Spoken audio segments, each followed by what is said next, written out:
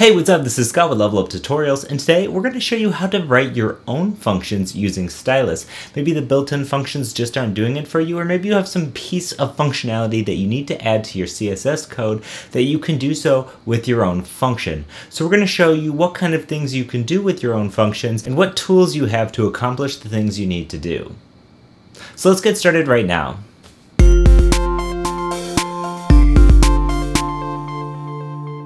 So we've shown you how to use some basic functions. Now let's talk about how you can create your own functions. And we're going to go through some really super basic examples so you figure out how they can work. And then it might open up some ideas you have to create some more interesting advanced functions. Or maybe it doesn't, and the right time will come along when you just say, hey, a function would be absolutely perfect here and one doesn't exist, I'll make it. And what's great about functions is that you can pass them along and share them with the community, and everybody can take advantage of the functions that you've created if you have them on GitHub or someplace like that. So let's go ahead and write a function. To write a function, the syntax is actually very similar to writing a mixin. Let's say we're going to write a function that just adds two numbers. We could just say add, and then in parentheses, we're going to take in the arguments that this function expects to receive. So we could say this is going to accept an A variable and a B variable. Okay, now we want to say what this function is going to do. Since it's adding these two numbers, we could say A plus B. In fact, if we wanted to add a third, we could say C and just do A plus B plus C. So I'm not quite sure why the code coloring is messed up on this last C, but I wouldn't worry about it too much.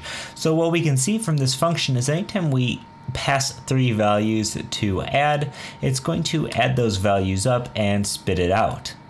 So let's go ahead and do that on this margin left. We no longer want it to be -10. Let's say we want it to be add, and we're going to pass it some values. We're going to say it's going to be 1, 2, 3. And we should be expecting a 6 to come out of here. So if you'll notice, we have margin left is 6. Now you might be wondering, well, we want this to be a pixel value, right? Well, if we want this to be a pixel value, you can actually pass a pixel value into the function. So if we just say 1 pixel, you notice that this margin left is now 6 pixels. And likewise, if we have all three of these being a pixel value, the end result is going to be pixel. What happens if the values that we pass this aren't the same? For instance, if we pass this a percentage and then 2 pixels, we save it, you'll notice that the unit that is accepting is this percentage. Likewise, if we have, let's say, the middle unit as percentage and this one as a rem, we save it, you'll notice that we're getting this rem value. However, now, because we're adding a percentage, it's adding actual 2%, which is a number, it's 0.02. So our value is no longer 6, and it's 4.02. So if you want this to be a 6 rem as our answer, we could just get rid of this unit for these other ones entirely and pass it in like that. Now, let's say we want to be able to omit one of these values. We want this to always be 3 no matter what. Right now, if we try to save this, it's going to be accepting or expecting 3 separate values, and it's only getting 2. So you'll notice that this isn't compiling to anything. It's not changing. If we check out our terminal here, we're getting a whole bunch of errors. So the way we can get around that is by saying in our declaration that we can define this as a permanent value. We could say this is going to be equal to 3 all the time. It's going to be its default value. So now, actually, let's make this, so let's see this number change. Let's just make it 4. And you'll see our value at the end is now 7. But if we want to do something like overriding that, we would just simply have to declare this in the function here, pass the argument into the function, and it's now overriding this 4. And likewise, instead of just hard coding values, you can even hard code with other variables. So you can say that C, if it's not defined, is always going to be the same value as A. So just like that, we now have the ability to say that C is going to be equal to A. A is equal to 1, 1, 2, 1 is equal to 4. So this is just a really basic function where we're accepting some values, we're adding them together, and then we're returning the output right here. So let's actually come up with a new function that returns multiple values. Because let's say you have something like a margin, and you're going to want it to be returning multiple values here, and not just one value itself. So what we can do is create a new function here, and we're just going to call this marg, for no reason other than I can't come up with a better name at the current moment.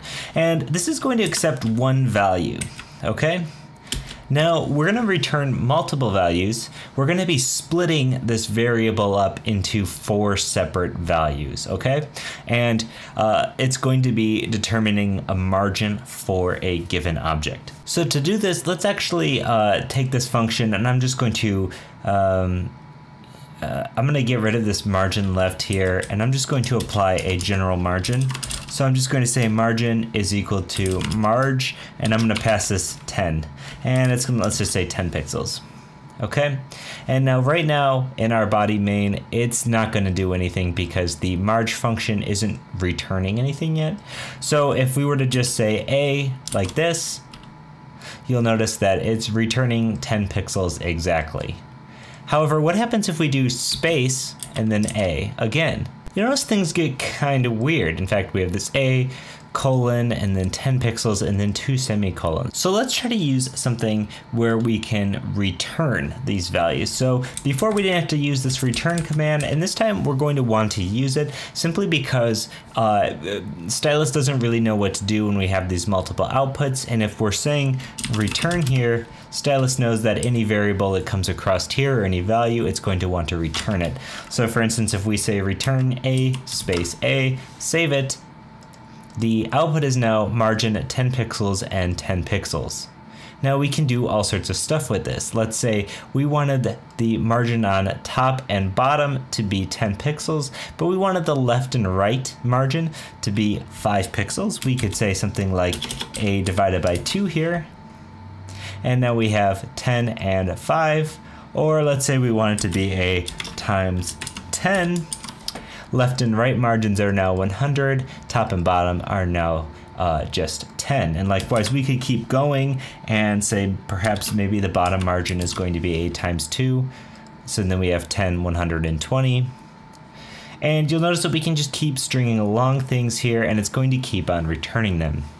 And likewise, if we wanted to add a second variable, something like B, we could also just throw B into the mix here, and perhaps this is the multiplication values.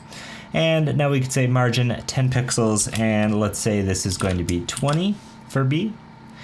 Now what we're seeing here is the value for A, which is 10. Then we see A times 10, and then we see A times 20. And we get all of those values output here, just like this. And you'll notice that it's getting a pixel for all of them because the original value A has a pixel-based unit. Okay, so we've created a function here, and then we've created a function that returns multiple values. Now you can start to see the importance of how functions can be very, very flexible to do all sorts of different tasks for you, but what you haven't seen is the use of things like conditionals and some of the more advanced features that you're able to accomplish with functions.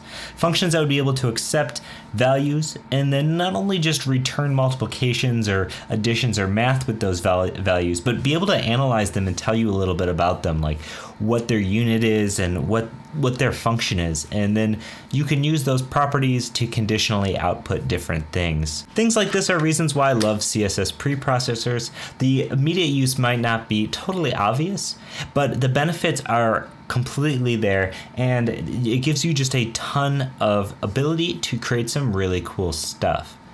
So in the next few videos, we're going to just talk about more advanced function stuff. We're going to show you some of the cooler things with Stylus, and then we're going to get into some really awesome libraries that exist for Stylus like nib and typographic, grid frameworks like Jeet, and just really show you all of these awesome things that you can do using Stylus. So as always, this is Scott with Level Up Tutorials. If you have any questions or comments, leave a comment in the video or hit us up at Twitter or Facebook. We love to hear from you.